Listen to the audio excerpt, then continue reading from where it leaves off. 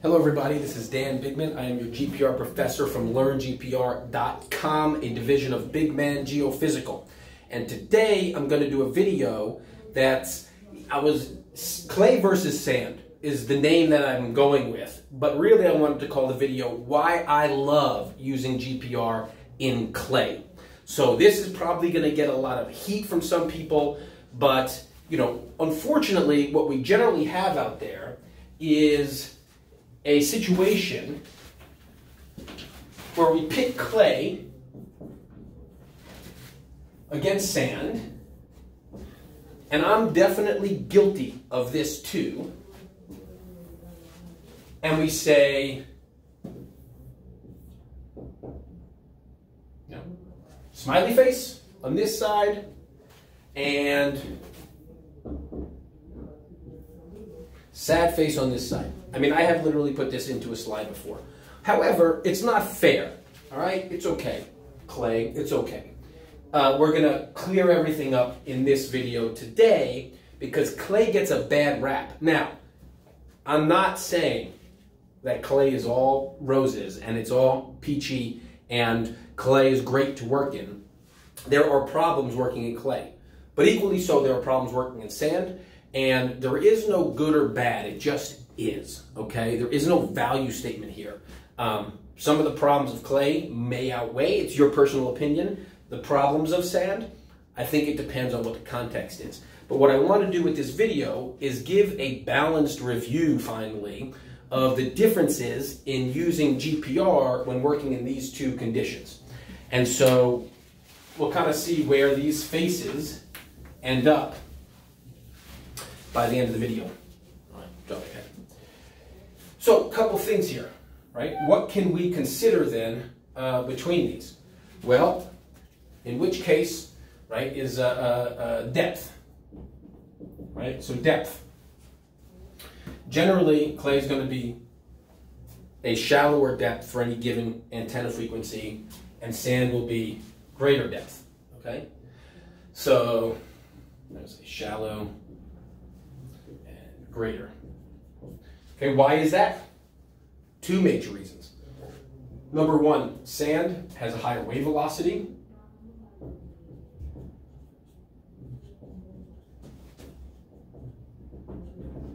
And then it also, right, so here again, it's slower. And then here, it's generally less conductive. And here, generally more conductive. And so slower wave velocities and greater conductivity are going to limit how deep any given antenna is going to look in this case. Okay? Okay, so that's depth. Looking there. What else can we consider? Okay, how about resolution, right? So what do we mean by resolution? Wave length. So wavelength will drive the size of the object that you can see, and that is going to be different for these two different contexts using the same antenna. So in this case, we actually have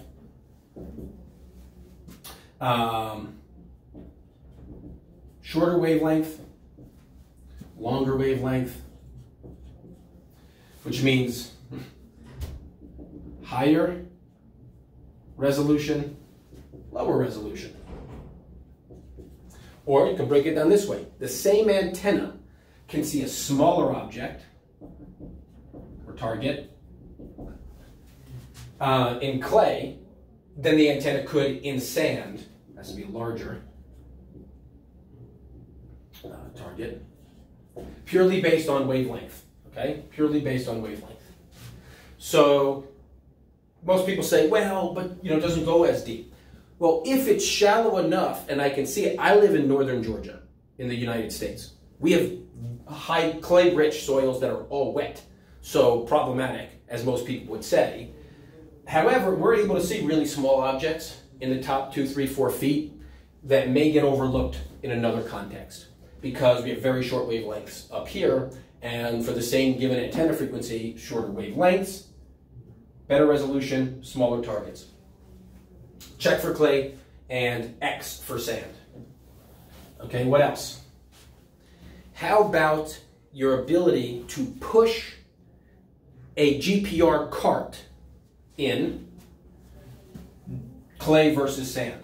Okay, well, I'd probably say even in both of them, wet or dry, but certainly dry is we'll say data collection ability. Okay, data collection ability.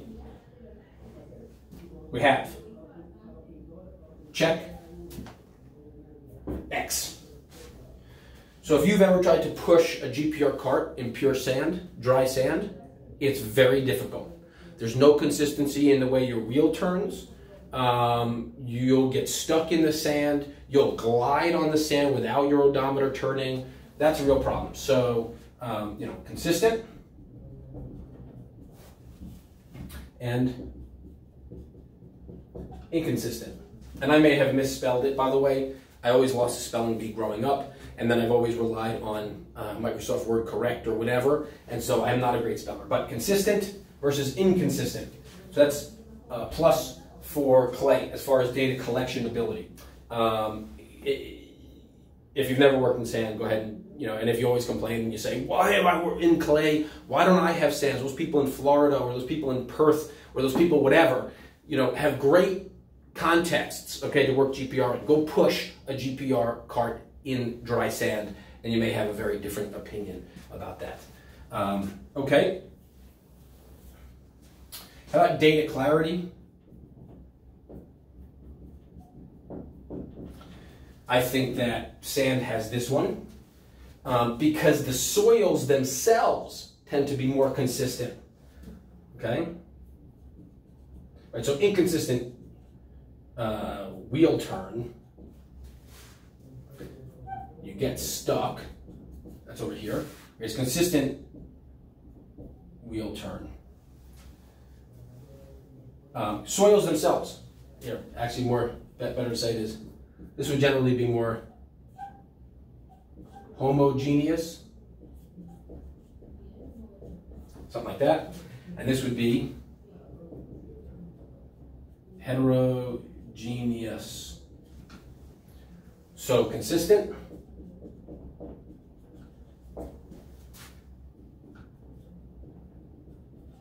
inconsistent. We tend to get, I've seen, a lot of times we'll maybe get more scatter here than over here. So consistency is helpful. Data clarity can be better. Certainly here is what we tend to find compared to clay, especially wet clay, which clay tends to be because it retains that water. So as it currently sits, they're equal. Okay, sand, 2 checks, 2 X's, clay, 2 checks, 2 X's. Something important, and I'll have to go ahead and erase this. Actually, let me grab a sip of water first.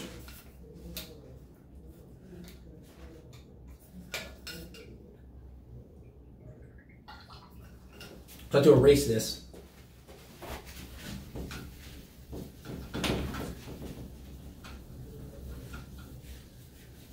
But here's what's critical.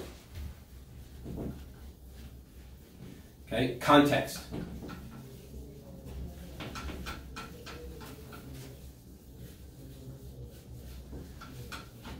I should get this up here. Clay, sand. Okay, if I'm looking for trenches, pipe trenches, okay, trenches, let's see here.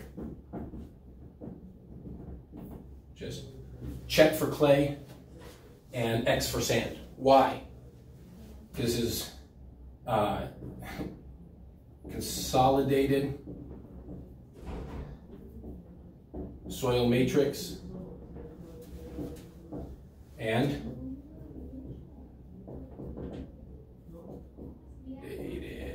unconsolidated soil matrix. So what does it mean?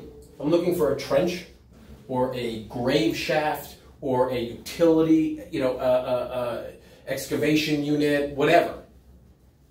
Bigger contrast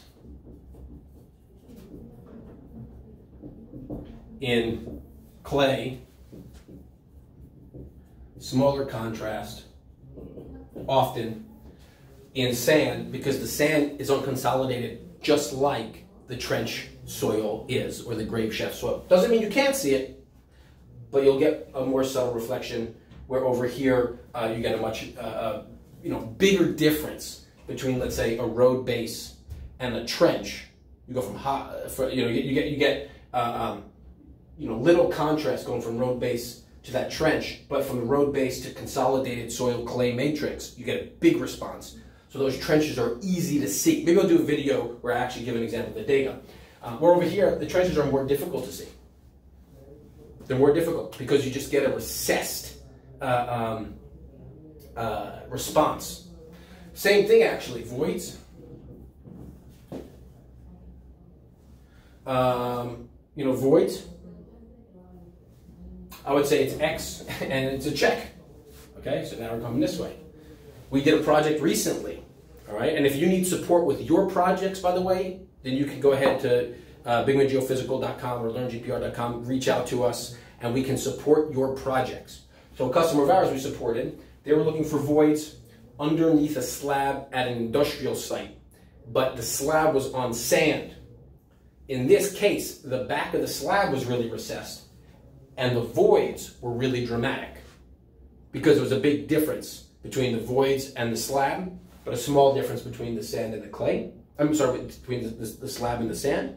And so we saw that difference. Whereas in clay, you get a big response going from slab to clay, and you get a big response going from slab to voids. So it could be more difficult. Now you can use polarity here. We did a whole video on polarity, go check it out. But in some cases, it could be easier to find the voids, I think, in this situation. So it just depends. It depends. How about finding water pipes?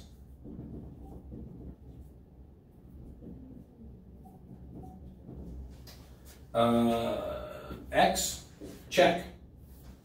Why? Because clay, or at least saturated clay, is going to have a much more subtle response looking for a pipe with water. Non-metallic pipe with water. Sand is going to be a much bigger contrast, easier to do.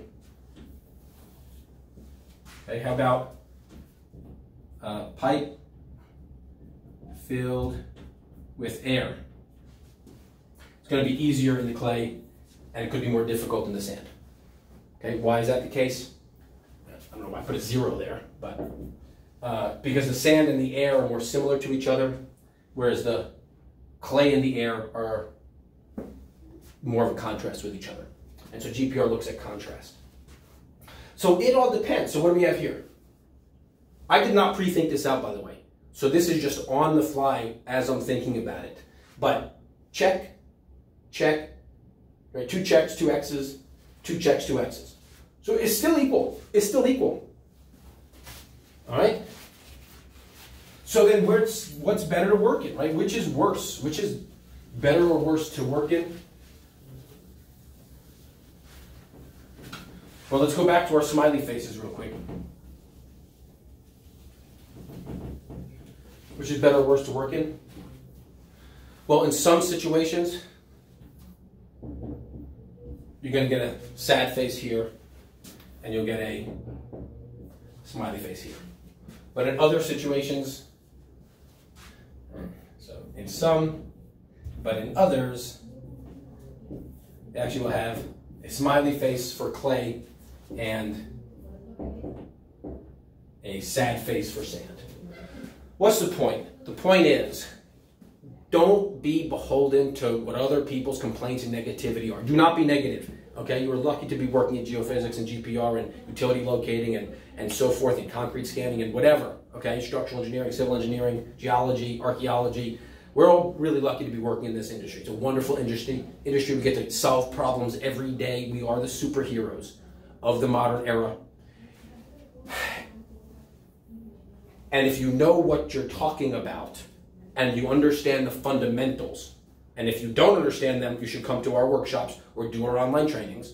But if you understand the fundamentals and you recognize it's all context. Clay is worse in some cases and actually better in other cases. People have, this is maybe the first time you ever heard that clay is better in some cases with GPR compared to sand. We've spoken to distributors who said, I don't sell any GPR here because it doesn't work in my area because we have clay.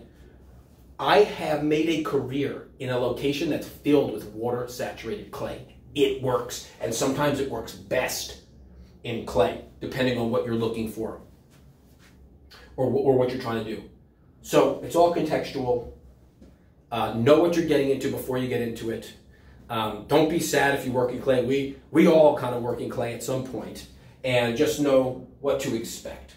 And if it's going to be one of these days, which you have them, make sure you communicate those issues to the customer, but make sure you also communicate to them why they still have to use GPR on their site. It cannot be you can't remove that from the toolkit. There are some things that only GPR can find, even if it can't find it that day on that site with those environmental conditions.